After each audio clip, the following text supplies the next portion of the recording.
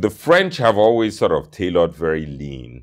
And if you go back to the days of Francesco Smalto, right, you know, some of the earlier French tailors, French tailoring has always been very, very lean and very, what I would call sort of clean tailoring. But that is suited to a specific body type. So you have to be very slim. In fact, I did mention on the blog some days ago that there is a specific term for the French shoulder called the cigarette shoulder. Yeah.